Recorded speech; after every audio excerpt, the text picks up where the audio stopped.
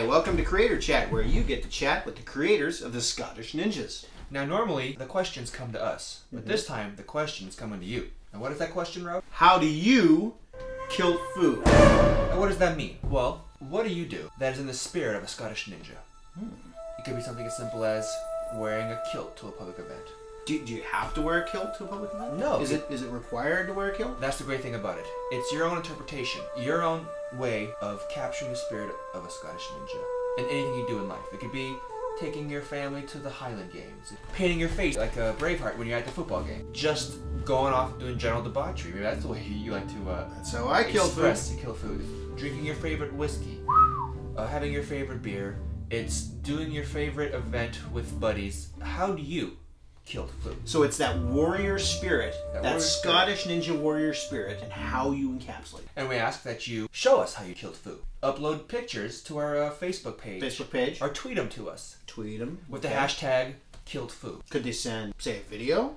Yes, upload a video. Reply to one of our videos with it. Mm-hmm. Or email it to us through our website, ScottishNinjas.com. And show us how you kilt-fu through a funny video. What we may do in future videos is take some of the best photographs and do a montage during the end of our credits. Yeah, I want to highlight this. So the video piece, we could put that at the end of an episode or something. Yes.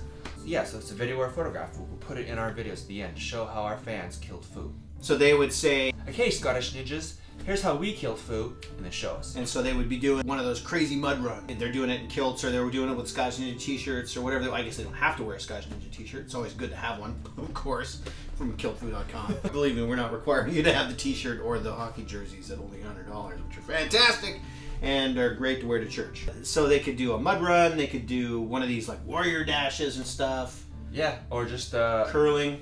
Yeah.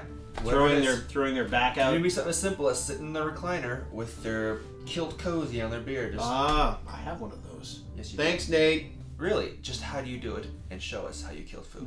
And we will share that with the world. Yes. What do we want them to do? Tell us how You kilt-fu.